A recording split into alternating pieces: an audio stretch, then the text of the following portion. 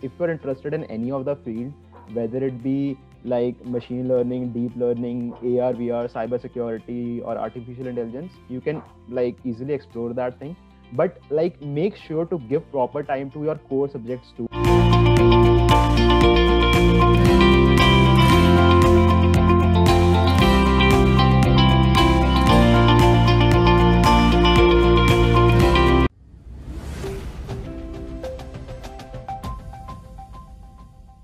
For the past year at Inside IIM, we have been conducting one-on-one career coaching sessions as counsel, short domain-specific courses as masterclasses, and university-affiliated certificate programs. Now, we are extremely excited to announce that we have a new home for all these highly rated programs in altuni.in. So, if you are looking to earn a high salary, get a promotion, switch jobs, click on the link in the description or just visit altuni.in. Thank you, enjoy the video, and don't forget to press the bell icon to never miss an update. Cheers.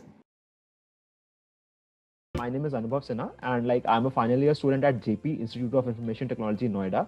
My branch is computer science engineering, and recently I have bagged an Amazon SD intern opportunity. It was an on-campus opportunity, and the intern will start from February. And if I brief about my college years, what I have done, so I have done competitive programming, open source development, and I was also like a head of a college society. So I have also like conducted events in my college, and I was also a Google Summer of Code student in 2019. So when I jumped into my college, then I only started my coding journey.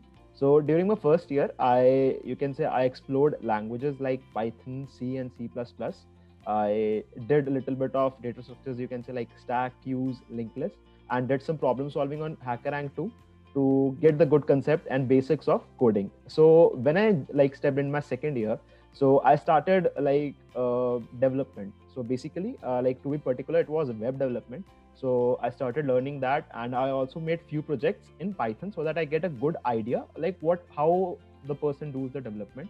And then after that, I was more excited to contribute in some open source organizations.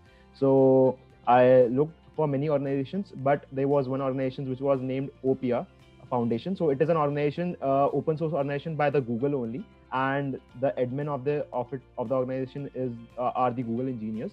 So I contributed in that a lot. And after that, in the end of my second year, I was selected as a Google Summer of Code student under that same organization. And then in the third year, like fifth semester, I was not much into coding. Like I was more into college societies and all. So, but I learned a little bit of machine learning, not much, a little bit, and I made few projects in it for the college major, minor. And then after that, when the lockdown started in the March, I like started learning data structures and algorithm again, so that I can get a good command over that, since the placement season was coming. And in the campus from July, the placement usually starts. So I started learning data structures and algorithm again, and I did competitive programming too. So I did around 40 to 50 contests on code forces and code chef, so that I get a good grasp of competitive programming. So for resume, like I have researched a lot. So first of all, I made my first resume in the second year. So that I made on a website called Novo Resume. So that was a pretty normal resume, not very much decent, but it was average, you can say. So, but gradually, what I saw that I looked upon some resumes on LinkedIn.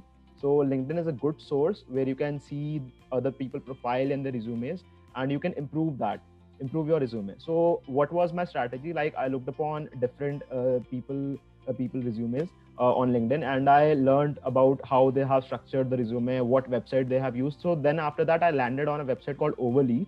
So then I switched to the Overleaf, and I made a resume on that. And the few points which I learned throughout the resume making was that, like, just mention your projects, like add their links to, and add bullet points instead of making a paragraph. Okay, like bullet points always helps instead of making a paragraph. And give the links of your like competitive coding profiles if you have, or you have backed some achievements, and mention the rank. Don't just mention like okay, participated in this competition, participated in that competition. Mention the rank, like I got rank 5 out of 1,000 people, I got rank 1 out of 1,000 people, or anything. Okay, so I just want to like if you are mentioning these numbers, that will be like more beneficial to you. First of all, like there was one online test. It was not only about coding. It has actually 4 parts. The first part was the debugging part. So in that we had around 10 to 15 C++ or Java programs to debug, and the other was like 2 coding questions. It was like medium level questions, not that much tough. And the other third thing was there was a behavioral round. So it had around 40 to 50 questions based on some situations, and you have to like choose the option which you feel correct for that situation. And the fourth round was the aptitude round, which had around 25 questions to solve it. So this was the online test, and the other thing was the interview rounds. So those who were shortlisted from this round had 2 rounds of interview, since this was an SD intern role. So that's why it had 2 rounds. Both the rounds were technical, and like majorly data structures were asked. If I say of a particular topic, you can focus on more trees. Like in Amazon, like I have heard, like I have also seen, like majorly trees are more focused. So you can focus on binary trees, binary search trees more. I want to say in this is that, like, if you're interested in any of the field, whether it be like machine learning, deep learning, AR, VR, cybersecurity, or artificial intelligence, you can like easily explore that thing. But like make sure to give proper time to your core subjects too, like data structures and algorithm, or like this operating system, DBMS, computer networks, and OOPS, because these are the main part of interviews, as well as these will build your foundation for your computer science. So like I'll say explore all the fields if you want. If you have find a field interesting, like let's say if I find a field, if I find machine learning more interesting, I can like learn that also side by side. I can take my core subjects like data science and algorithms, and as well as I have told other subjects alongside, and learn these two. So the amalgam, like the combination of both these things would be more good. First of all, what a person should do, he should learn about the basics of coding, like pick any particular language. Okay, do some problem solving questions on it so that you get a good idea of that particular language.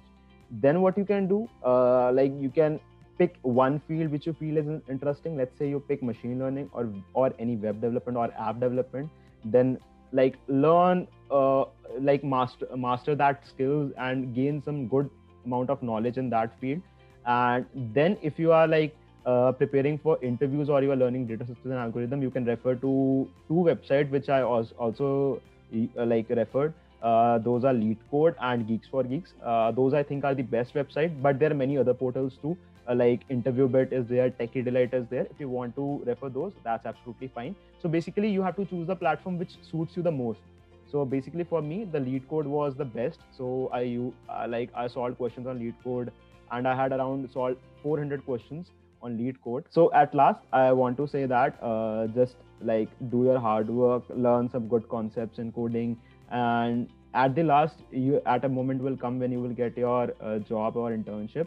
And like keep on doing the work, keep on practicing on different coding platforms, and explore what is coding and what are different fields. And like during the college years, I would say don't build yourself only technically, other than build yourself overall. Like I'll say also participate in different college societies, conduct events in college. So in that way, you will learn a lot of things other than technical. So make a combination of both, and overall like you will gain confidence also at the last. So I'll say like during the 4 years of college, enjoy all the things as well as study also. And for CGPA, one thing I would to say, like for on-campus companies, there are like CGPA criteria. So make a threshold CGPA. Ask from your seniors what they say about the CGPA, like minimum CGPA. Try to make CGPA above that point, like try to make that your grade point above that CGPA, and after that you will be eligible for all the companies which will be coming.